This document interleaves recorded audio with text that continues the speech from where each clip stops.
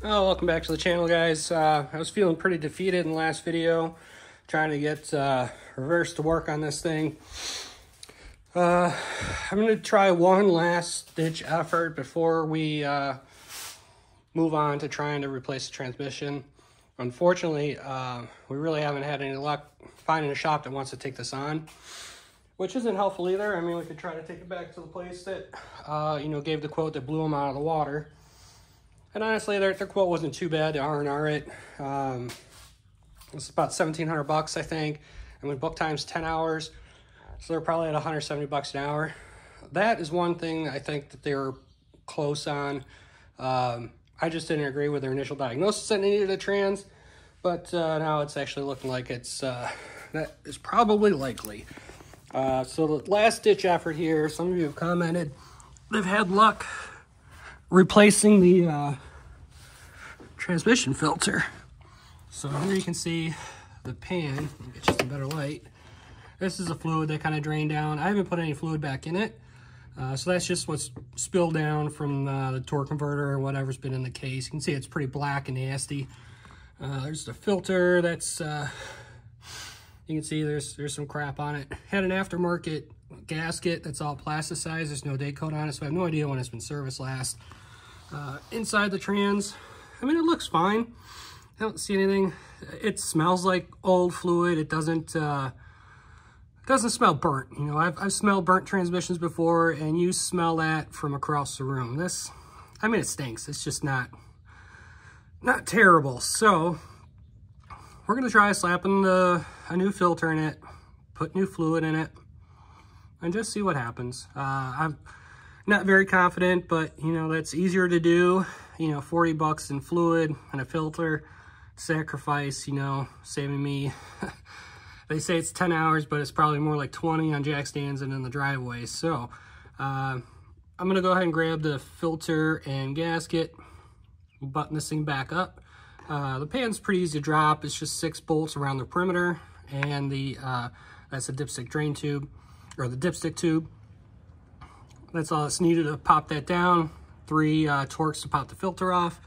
So easy peasy. But let me go ahead and get that new filter on. We'll see what else we're dealing with. So I'll also show you here these exhaust bolts. So you can see the one that I snapped off. The one that's loose, someone else put on. I mean, you see someone decatted it. So it's been apart before, but I couldn't get any of these other bolts loose, which is crazy because it's been apart recently. And I'll get you on this side, and almost every single stud's got a different piece of hardware on it. So I did find out that the OEM stud is actually just kind of pressed in, and I should be able to knock them out. We can, you know, I don't have to drill the manifolds if they all snap, but if that's the case, you know, maybe I can, if I get this pipe out of my way, I can go further and try to drop this stupid transmission down and get it back to the customer. Also, the battery drain issue. I took one of the batteries over to AutoZone. It tested bad, which I kind of figured. I mean, this thing sat for more than a day, it'd be dead. And it was even dead after a 20-minute drive. So it did test bad. I've had one of my batteries in this car for a week, nearly a week, and it starts right up. So there still is some issues. I can hear relays in the trunk clicking. That's common for the general module. I found someone that's going to be able to rebuild that. That should help with some power drain and restore some of the functions that have been not working correctly on this car either. So you can see we're a lot of dirt and grime under here. I mean, this thing's leaker, but I think someone's done the oil pan gasket. I still have a bit of a leak on this side that is hitting the ground. Something above the AC compressor was dripping off that. It's a little wet around the drain plug, but that's not the source. It's definitely up there. So I'm not sure what's up there. I really can't see from here. We did put brand new valve covers on it, or valve cover gaskets on it, I should say, and all the CCV hoses. So we'll have, you know, this may be just residue, but I don't think so. So we'll have to kind of investigate that further. But the main issue right now is this transmission. So let me get the new pan in, button it up, throw some fluid in it, see what this thing wants to do. All right, so you can see this is the top side of the pan. You see all the kind of grossness.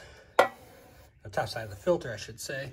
How gross it is. Wash material, not too bad. Just really dark fluid. You can see again here. It wasn't a clean pan before this, so you know, don't take that for word, but it's pretty brown. This is what's dripped out of the trans and torque converter. I cleaned this once already. We're just gonna wipe it down again real quick. Put on our new L-ring transpan gasket. Part numbers, I'll put a link in the description.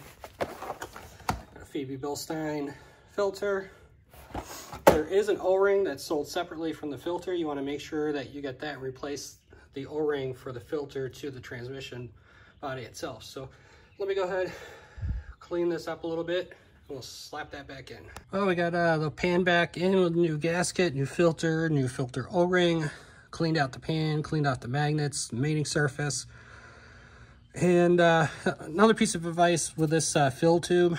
So whoever worked on this last, there's a support that bolts to the side of the transmission.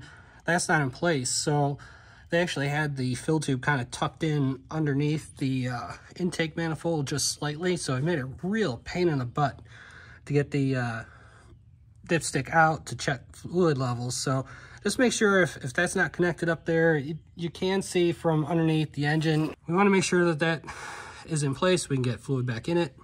Everything's buttoned up down here. I'm going to go ahead and lower the front end down a little bit so we can fill this up and see what happens. Like I said, I'm not too confident, but we'll see. And I also saw this. That's really nice. Those are the fuel return lines. That is a floor jack or a lift post arm. So someone used the floor to raise this up because they were too damn lazy to go over a couple inches more and make sure that the lift arm was on the frame rail. So that's nice. You know, if you're not going to use the jacking points, I mean, this is missing the pad, so that makes it a little difficult. At least use this, not the floor, not the freaking fuel lines, like you monkey. So we'll have to address that at some point.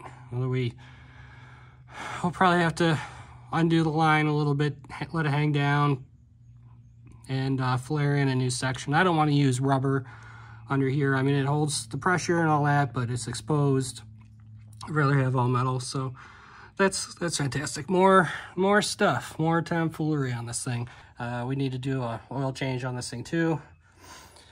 So yeah, let me get this down a little bit, get some fluid in it, get her started up, and see if we have reverse. I know drive works fairly well, but obviously reverse not so much unless you wound this thing up and it would finally start to move. So I'm still fairly certain that it's that clutch basket for the reverse that's shot, but you know, like I said, 30 bucks in fluid to check it out. An hour of my time or so to come down here and fart around and change it out. It's not a big deal. So we got 4 quarts of Dexmerc from Valvoline. I do have some good liquid moly transmission fluid. If we do get this running, we'll do a full exchange out with that. After much searching, finally found a funnel that fits this puny opening in the fill tube. And it was from Walmart, and it was like $2.99. The other thing I don't like is this bottom is screw-on. I've tried picking up a whole bunch of other funnels and they don't fit. You have to put a piece of hose in there, then that always leaks. But this seemed to work. So we got 4 quarts in. Let's go ahead and give an initial start. I believe the capacity on this is a total of 8 liters. You can do the conversion. But initial fill from a pan drain says about 4 quarts. So we'll start there. We got to get her up to 30 degrees C and then set final level. But really at this point, all I want to know is, do we have reverse? We should be able to get that. So let's see if she'll start. Yep, fired up. All right, so I'm going to cycle it through the gears a little bit. I'm going to start in the basement, down in 1. I already felt that engage. Just giving it a few seconds to kind of pump fluid through all the circuits.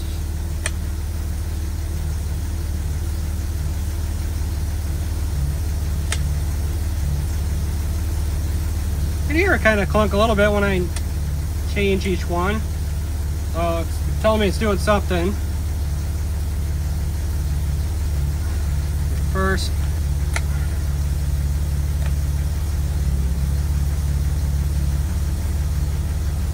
we got neutral.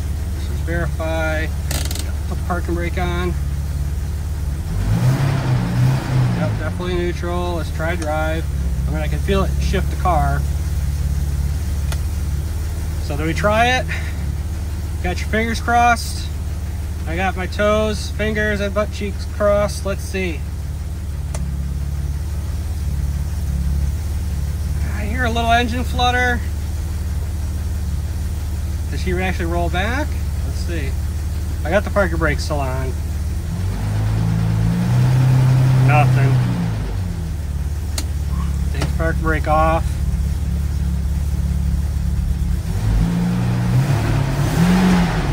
Tries to move when you rev her up. Hear some of that rough running.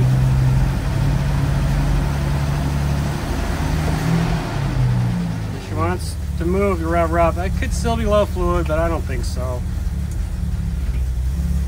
I mean, it goes right into drive. You can see it here. Here's reverse. Nothing. Rev up. Tries to move. Let's go to drive. And moves instantly. So, I don't know, guys. Maybe I'll get this thing outside, let her heat up, check the level. I mean, it should still move, but I'm thinking she's done. What the plan is from here, we did the oil change. I also took a look at these masks. I wanted to switch them side to side because this side is still reporting way off the chart. I reoriented them. This one was facing backwards when it was over there. So I switched them side to side, looked up pictures online. I think I've got them oriented right. You know, feel free to let me know if I didn't. Wanted to get it oriented as best I could. Again, to just rule out anything to see why this side's reporting really high. Oil change is done. So let's start her up, make sure there's no leaks, and we'll get her out of the garage. Plan from here is going to be, the owner's gonna take it back. He is going to drive it a bit to get it hot. I don't know if we'll get it hot enough sitting here in the garage or the driveway to actually check the level for the trans. So he's going to take it back. We also need to pop out the general module. I think I'm going to do that tomorrow. Because of that, we need to have the windows down so you can open and close the doors without them slamming. So we're going to get this back to his house. We'll pull the general module out, and I'm going to send that off to get rebuilt so we can get some of these accessories working back. Earlier today, I could hear the trunk just constantly trying to unlock. You know, it's been sitting in the garage for 3 days. Definitely didn't go to sleep. So we're going to have to send that out for repair as well. I can hear other things right now just clicking and clocking. And all right. So it started nice and strong. Hopefully the oil level goes out. Yep, there we go. Let's just try running through a couple gears again. Right in.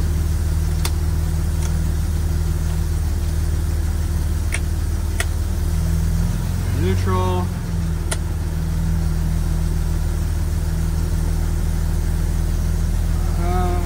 Is it going backwards or is it rolling backwards? It's going backwards. Okay, so here we're in neutral. Nada, right? It puts off the brake. We're not moving.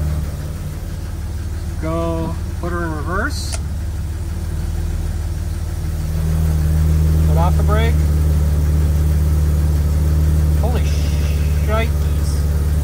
Alright, let me close this hood and see if we can back her out. See if it really does want to reverse or what's going on. So, give me a sec. Also, I just want to show, we just did an oil change with Castrol GTX high mileage 10W40. 7 quarts of that and 1 quart of Lucas. If you've heard this before, this sounds pretty darn smooth. I mean, I still hear a little tappy tap, but holy cow, just the oil change. We did run some Marvel Mystery Oil in this before. Maybe that did help break some stuff up. I mean, I still hear a little bit, but man, she is so much quieter. All right, so let me get this out of the garage. Yeah, that totally happened. It just locked itself. One of the other things that this thing likes to do. Let me see if the owner's home can bring the spare key over. All right, well, we got the door lock picked open, got her out of the garage. She is moving in reverse. Like, as soon as I put it in reverse, I can hear the drive shaft, you know, kind of do that clank. And she slowly inches backwards, not with a lot of oomph. Revs up a little bit, not moving, you know, as much as you want it to. Maybe there is just a fuel level issue. We got to get this thing out and drive it, get a hot check, and here you can hear it. Trying to be a little pain in my butt, spitting and sputtering sometimes. But yeah, that tick noise is so much better. I'm hoping as long as we, I'm hoping if we put some miles on it, she'll quiet down even more. Hopefully that lifter will come back around. I'm trying to see here which side. That one's pretty smooth. It's usually this side, left bank, that kind of spits and sputters. Yeah, that one's pushing nice and strong. That one about the same. I have to wait till it sputters again, but I'm thinking it's usually the left bank. I mean, that's the map that reports off, so we're gonna take it for a drive and we'll scan it, see which one is not reporting correctly. Well, we got the 850 back over to my neighbor's house. I'm gonna head over there tomorrow, pop that general module off so we can send it out. Took it out for a drive. The trans is shifting a little better. We did get it pretty good and hot, and had to add about 2 more quarts. Shifting a lot better into drive. Reverse is pretty much given up. He said it pretty much only worked in when it was cold anyway, which might have explained what little reverse that we had before, but I'm pretty sure that trans is toast, so we're gonna have to get back into it another time. So I'm gonna end this section and just give you a little preview. I had some time today and pressure washed the driveway a little bit. You can see kind of where I stopped. It's nice to get some of the crap up. There's still some stains where I dropped some transmission fluid. We'll have to go back at that and see if we can get that out again. But still nice to get some of the crap out of the driveway, accumulation from winter months. So I will see you guys when we come back to the 850i.